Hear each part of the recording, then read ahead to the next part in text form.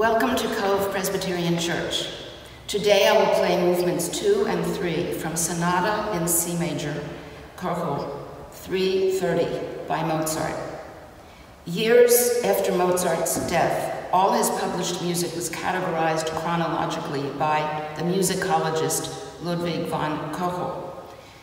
And that's how we refer to his many compositions now. It always has a capital K period, and that's what it means. He composed 18 sonatas for piano, and this one falls about in the middle. I have always loved the second movement of this sonata that's marked Andante cantabile, which means singing. The beautiful melody returns several times in both major and minor keys, and the tempo is a comfortable walking speed. That's what Andante means. Movement 3, marked allegretto, provides a cheerful ending to the sonata.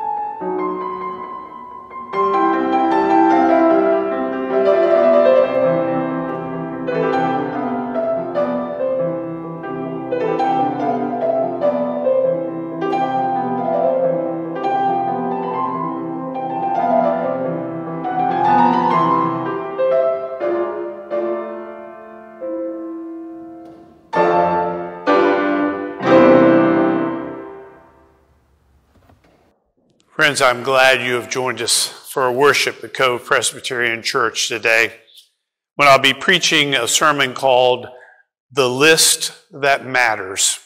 It's based on a reading from the 10th chapter of Matthew. I invite you to listen to God's word today. Then Jesus summoned his 12 disciples and gave them authority over unclean spirits to cast them out and to cure every disease and every sickness. These are the names of the 12 apostles. First, Simon, also known as Peter, and his brother Andrew, James, son of Zebedee, and his brother John, Philip and Bartholomew, Thomas and Matthew the tax collector, Thomas, James, Thaddeus, Simon the Canaanian, and Judas Iscariot, the one who betrayed him. These 12 Jesus sent out with the following instructions. Go nowhere among the Gentiles, and enter no town of the Samaritans. Go rather to the lost sheep of the house of Israel. As you go, proclaim the good news. The kingdom of heaven has come near. Cure the sick, raise the dead, cleanse the lepers, cast out demons. You received without payment, give without payment. Here ends the reading of the word of God. Let us pray. Almighty God, may the words of my mouth and the meditations of our hearts be acceptable in thy sight. O Lord, who is our rock and our redeemer. Amen. Matthew loves lists. He begins his gospel with a long list of who begat whom. And today he has added again. I notice this about Matthew because I love lists myself. I find few things more satisfying than crossing off just enough items from one list to warrant making a new one. The uninformed and uninitiated do not appreciate lists. They rank list making right down there with scribbling. Well, to all the non-list makers listening to this sermon, I beg to disagree. A list can be critical shorthand for crucial information. It says a great deal about what's on your mind and what is not. Just ask Matthew. In the middle of our text today, Matthew provides a list of the 12 disciples of Jesus. If you doubt the potential power of lists or wonder why Gary is going on about something as mundane as making a list, take a look at what biblical literalists have done with Matthew's list of disciples over history. For years, biblical literalists have used this particular list to decide who is in the church and who is not. For instance, did you notice that there is not one woman mentioned in Matthew's list of disciples? You can bet that biblical literalists have noticed. For centuries, they have used Matthew's list as a warrant to keep women out of church leadership. No women on the original discipleship of Jesus means no women in ordained leadership of Jesus' church. No women as pastors, as elders, as deacons. Now, if we're going to follow the logic of biblical literalists, then we need to say goodbye to Renee and Pam and our session clerk, Marilee. They are all ordained elders in this church. And what was Cove thinking when it called Marcy or Gaylee or Jane? Had your pastor nominating committees not read Matthew's list? And you say lists are not that important. One problem I have with biblical literalists is the narrow way that they read Matthew's list.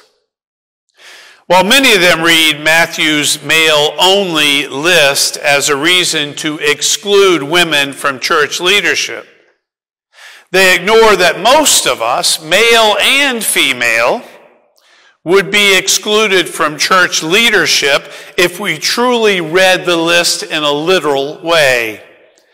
For Jesus says to these newly ordained male leaders, "Go nowhere among the Gentiles." That would be us.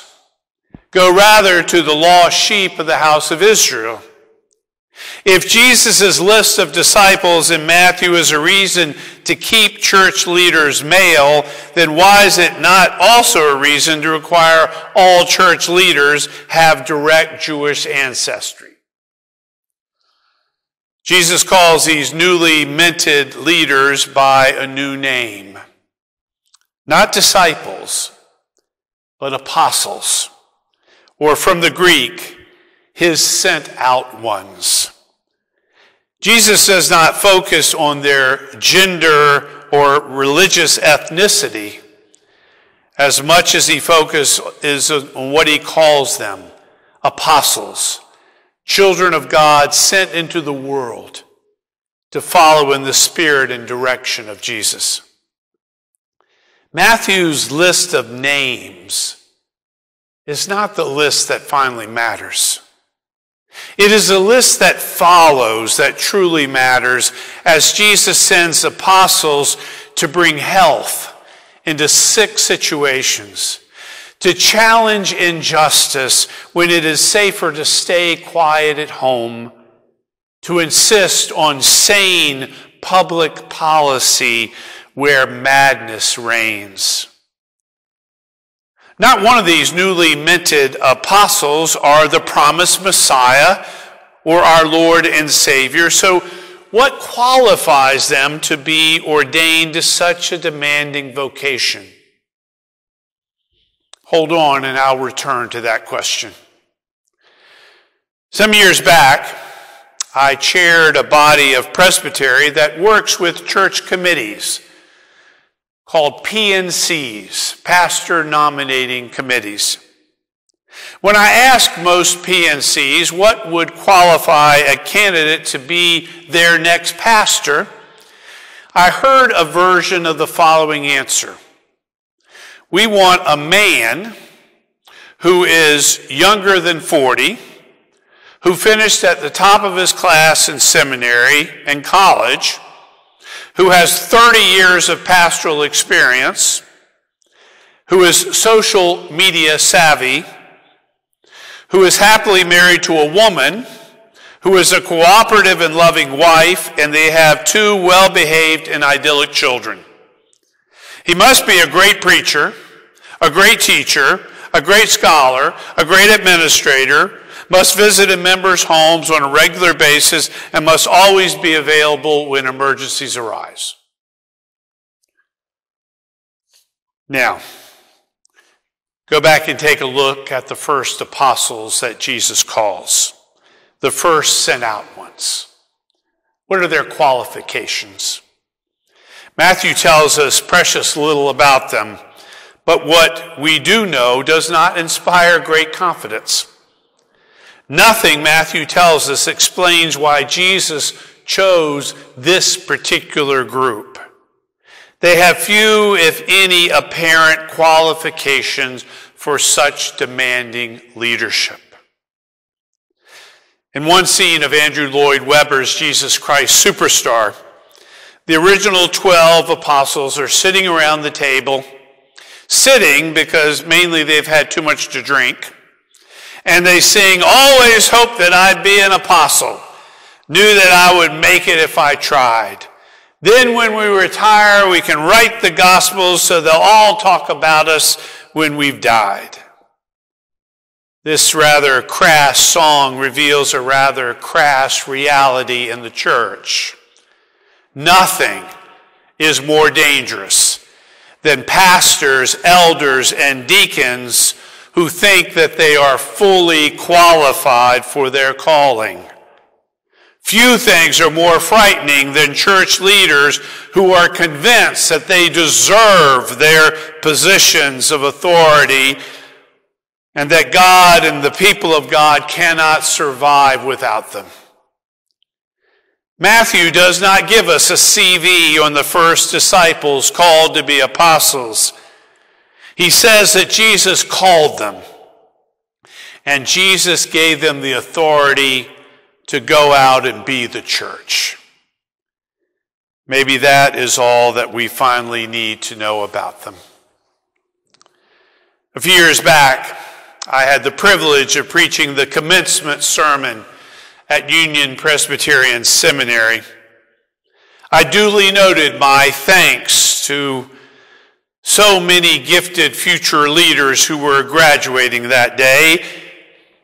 I commended their fine theological education. Then I reminded them of the charge of Jesus to a newly minted group of apostles. I urge these graduates never to forget that a church leader is not defined by racial or gender identity, or age, or degrees held, or officer training completed. I reminded that not one of them is fully qualified to lead the people of God, but every one of them had been given authority to do so by the grace of God, the grace of the one who chose to build the church on such rocky soil. Now, I wish that Matthew's list of apostles would have named women following Jesus, because we know that there were apostles who were women who first came to the empty tomb. I wish that Matthew's list of apostles would have described the ethnicity of each person called, because we know that Jesus and Jesus' apostles had far different complexions and religious identities than mine. Throughout my ministry, biblical literalists have waved their list, be it from Deuteronomy or Matthew or the Apostle Paul, lists designed to exclude people from the church. As I read the list from Matthew, two things matter. Jesus names a motley crew of apostles, and he says to them and to all who would be apostles following them, go and proclaim the good news. Go and be the good news. Then he issues this very specific list. Go and cure. Go and give life. Go and cleanse. Go and cast out the demonic. Go and give generously and with reckless abandon. He gives that to-do list to the likes of Peter and Andrew, Thomas and Thaddeus, even to Judas Iscariot. He gives that list to Fran and Rahima, to Nick and Oliver, to John and Jean, to you and to me. And as far as I'm concerned, that is the one list from Matthew that finally matters. Amen. And now receive the benediction. Go into this world that God so loves, to be makers of peace and justice. And as you go, may the grace of our Lord Jesus Christ, the love of God, and the fellowship of the Holy Spirit be with us all. Amen. Welcome to Cove Presbyterian Church. It's a delight to welcome two dear friends, Sam and Debbie Heatwall, who are members of the church I served in Newport News some years ago, Hilton Presbyterian, and have remained great friends since and are wonderful musicians. I hope you'll enjoy their music today. Thank you, Sam. Thank you, Debbie. Thank you, Gary.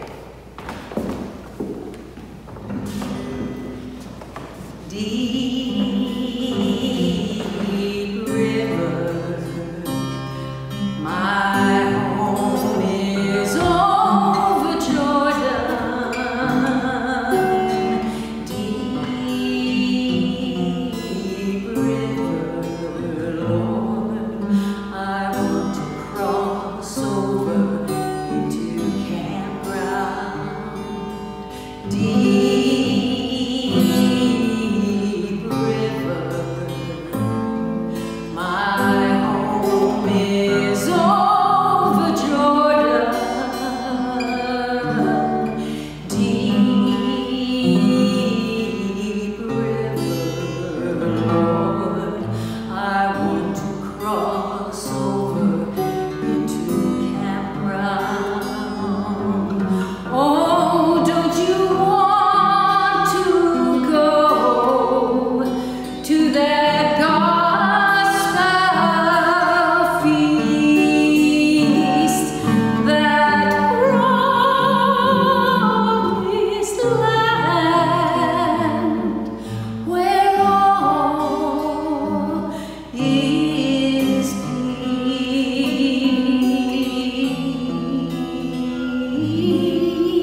peace. Deep river, Lord, I want to cross over into campground.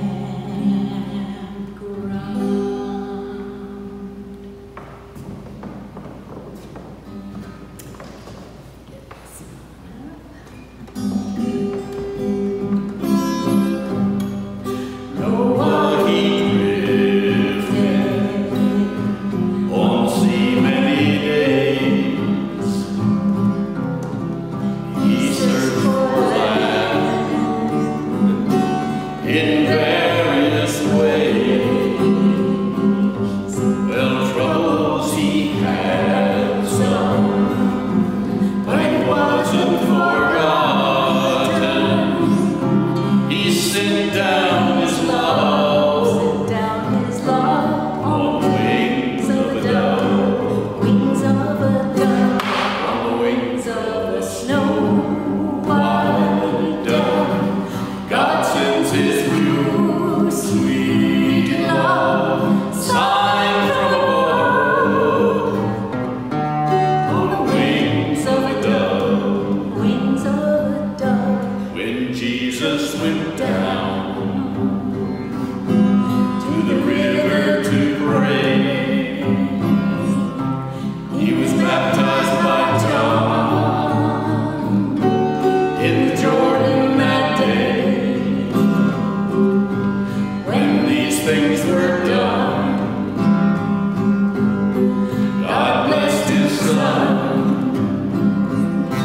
He sent down his love Send down his love on the wings of a dove, wings of a dove, on the wings of a snow white dove. God sends his pure, sweet love, a sign from above, on the wings of a dove. Wings of a dove. When troubles beset us, when evils come, The body grows weak, and the spirit grows numb. when These things beset us, he doesn't forget us. He sends down his love sends down his